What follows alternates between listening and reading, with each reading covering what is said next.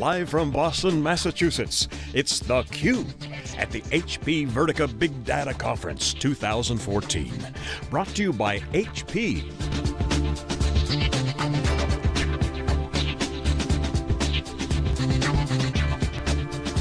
With your hosts, John Furrier and Dave Vellante.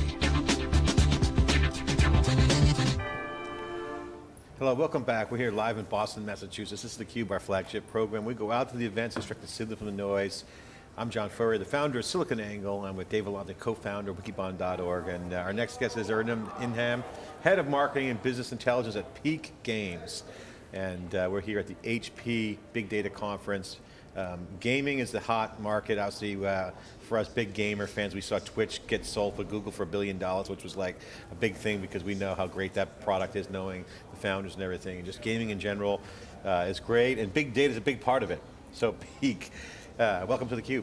Thank you. Peak Games. So tell us about what's going on, because we always love to talk about games, because Dave and I, Danny Ryan, co-founder, CrowdChat, was at Riot Games back in the early days, and built the back end for the Hadoop stuff, and so we know the massive amounts of opportunity to do stuff with data, but also the massive data you're getting. True. So talk about Peak Games, the environment, just lay the land a little bit, what's going on there with the game, the infrastructure, and what you guys are doing. Sure. So Peak Games is a 4-year-old company. We're basically building up games. We started as a regional player in Istanbul, in Turkey, and then quickly expanded into other regions. Middle East first, then we decided to go even further to Western countries, to United States, to North America. We now have more than 6 million daily active users, which is a huge amount of data, as you can imagine. And this data is flowing us every day, and as you can imagine, the free-to-play business model is usually depending on a very small percentage of these daily active users being paid users. So our revenues are coming from a very small percentage of these daily active users being engaged players, then paying users, becoming paying users.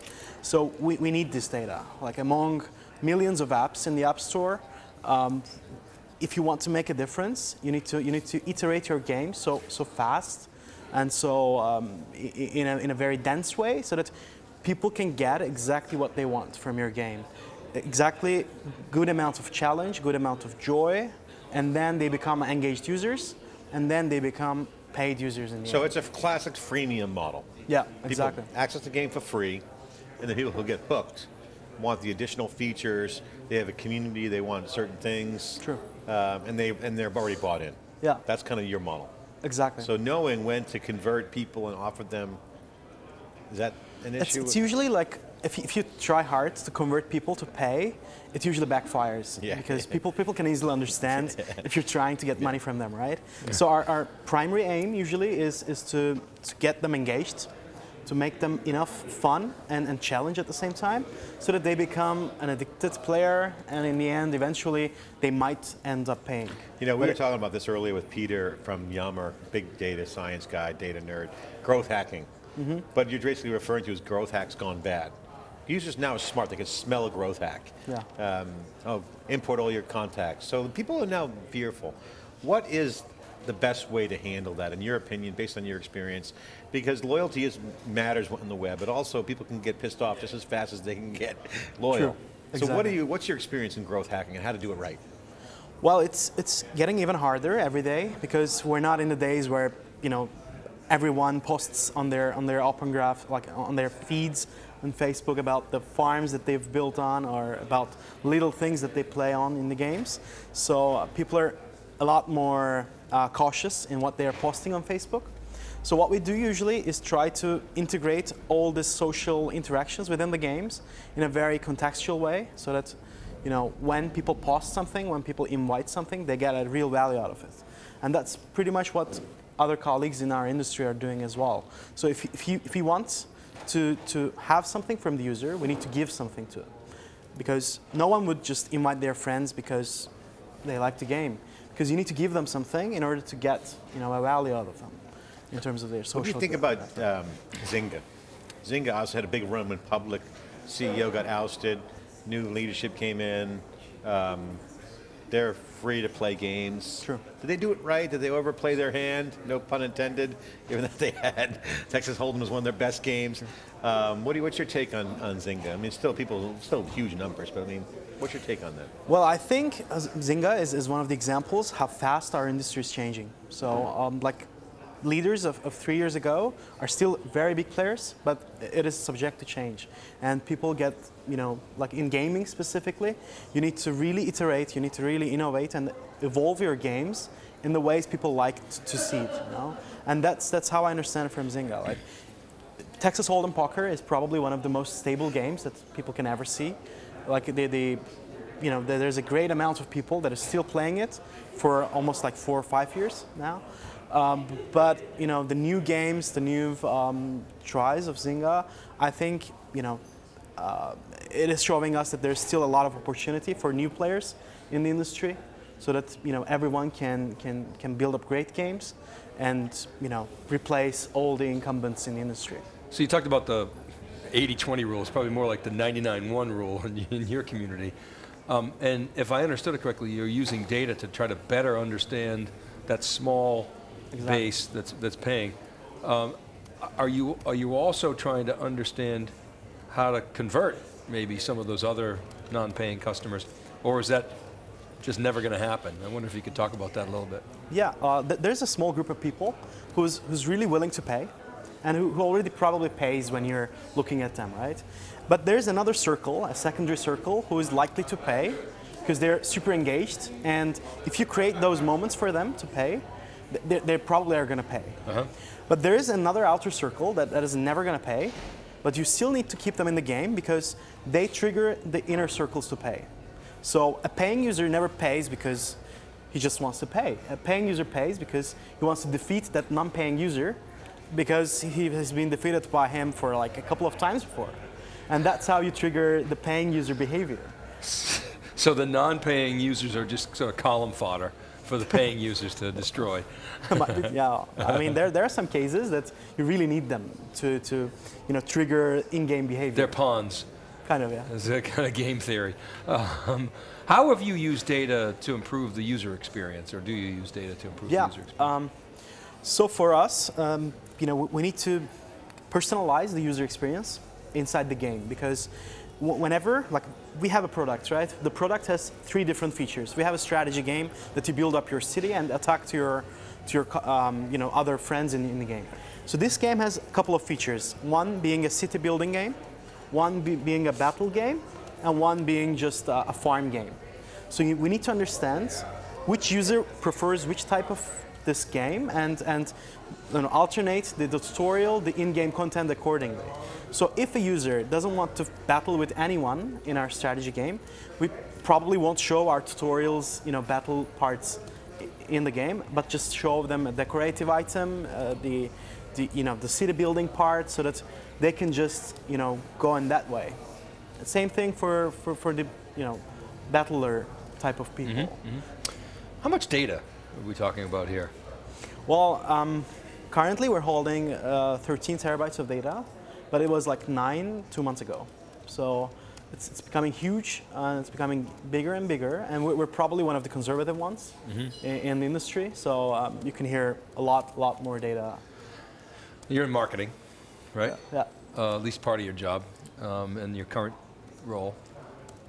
And there's a big discussion in the industry about how marketing is driving all the spend in technology. So I wonder if you could talk about that within Peak Games. Are you the guy with the budget? Yeah. How is that shifting? How are you spending that money, that technology budget? Well, we had the privilege to have the user acquisition at a very low cost a couple of years ago. So we had the privilege where no one else was advertising in our countries as gaming clients, but now everything got super difficult. So we need to look at every little cent that we're spending, because the prices have increased due to increased competition in Facebook and mobile ad networks and everywhere, simply. So that we need to take care about every penny that we're spending. And this, you need to be able to understand who's the big player in a particular country, who's who we can use alternatively as a B plan, as a C plan, as a D plan, when we're out of the resources in Facebook and Google or in any other ad networks. What kind of successes have you had with your analytics projects, and how do you think they compare to sort of other IT projects? I mean, it used to be the line was that, I don't know, some huge percentage, I think at one point somebody made it up on gut feel, but it was like 40 to 70%, I don't know what the number was, of IT projects fail. You don't hear that same type of complaint with analytics projects. And I wonder, is it because the business is more tied into it? But what kind of successes have you had? What kind of success rate do you have with your analytics projects and your big data projects? Well, it differs because currently in gaming, most of the analytics projects born out of a need, an actual need, because the game starts to fail at some features. The game needs some analytics input of that particular point. So for example, about one of our latest projects is about matching algorithm of the game. So we needed to find a sweet spot in the win rate of the users so that people get enough joy versus enough challenge. So if you lose a lot, you churn a lot, right? It's like a slot machine. Exactly. So if you lose a lot, you really get frustrated because you just want to win a bit more to keep playing the game, right? And if you win a lot, you get, okay, like this is boring, right? I want to challenge myself. So we worked on an algorithm that improved the gap, that narrowed down the gap of the win rates among the whole distribution of the users. So it allowed us to make everyone pretty much on the same level in terms of the win rates and the lose rates. And believe it or not, like the very next day, the number of games played by each user doubled.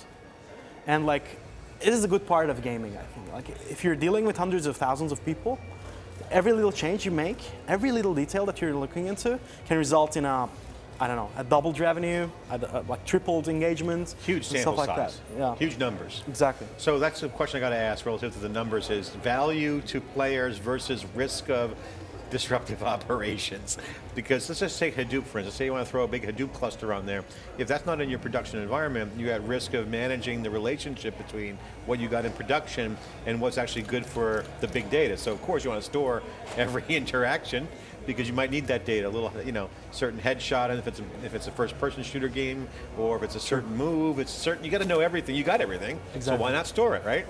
So how do you deal with that? How do you deal with the need to store to create added value, either user experience, play experience, or revenue, or all the above, versus disruptive to the operation, meaning crashing? Yeah, that is true. I think that's one of the most, arguably topics in our industry.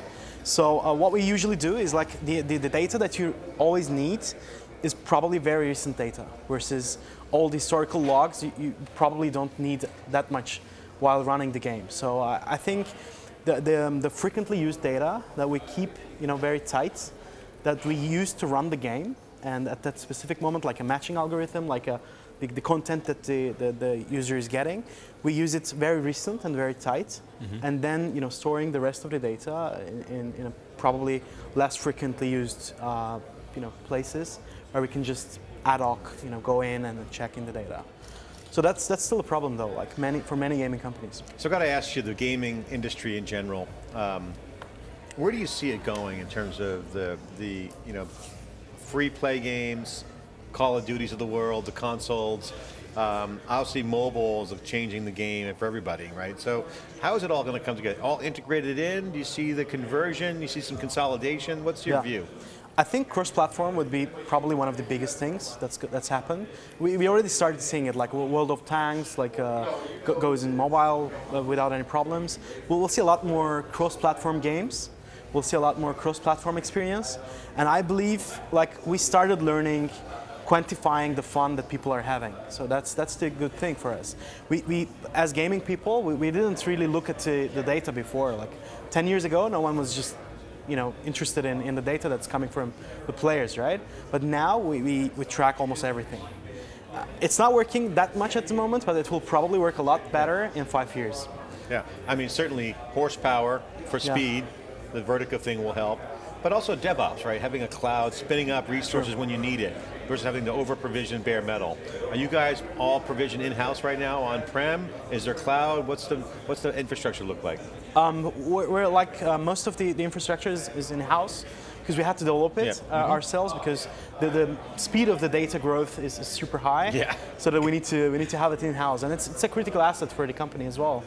That's why we took it in-house. Okay, great stuff. Gaming here on theCUBE, extracting the value, extracting the signal from the noise. This is theCUBE. Go to SiliconANGLE.com, go to wikibon.org for free research. Of course, SiliconANGLE.tv was the home of theCUBE.